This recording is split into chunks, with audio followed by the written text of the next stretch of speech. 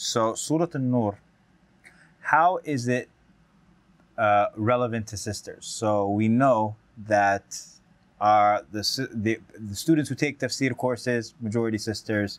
Students who take online courses with AlMaghrib, majority sisters. How is it relevant to sisters? And Bilal, as a macho guy who took this class, how is it relevant to you? AlMaghrib Institute presents Q&A with Kamal al-Mekki. So I'll let Shaykh Kamal go first. Yeah. I actually have to make sure I sell this point a lot and I make them realize this point. I don't want to just say it and then hope they catch on. I make it very clear that look at how Islam honors you. First of all, let's put it this way. The male's reputation is important.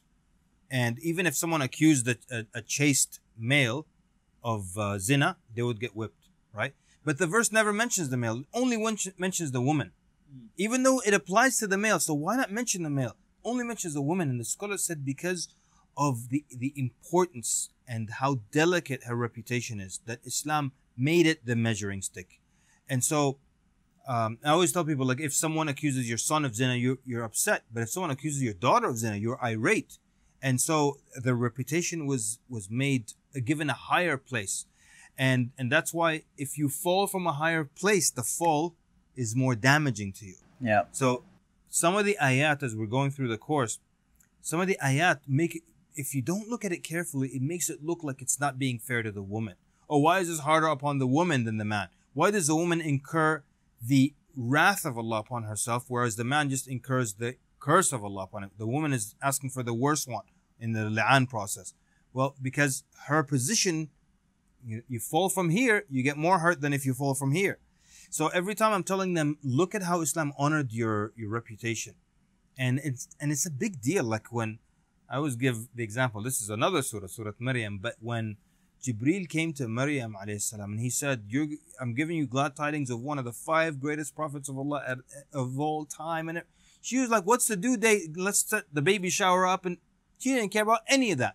She asked one question. How do I explain this to people? Like, her concern was reputation. Yeah. What if you just say, well, you know what? I don't care what people think. I know I'm innocent. An angel spoke to me, for God's sake. I don't care what people think. I've got Allah on my side. Yeah. But no, she cared what people thought. So that's how important reputation is. So in a nutshell, that would be it. I mean, one of the things that I got out of this, just even reflecting on I guess, human nature and the line of work that I'm in, is that people generally will be easier on men for these kinds of misdeeds, if they were true, than they are on women. That's a reality, yes. Yeah.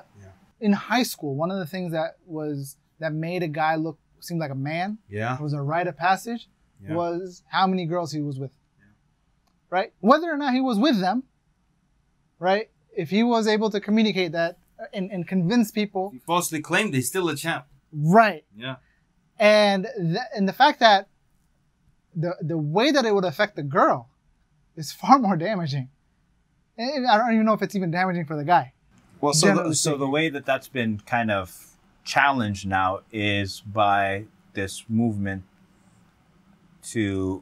for women to own their sexuality.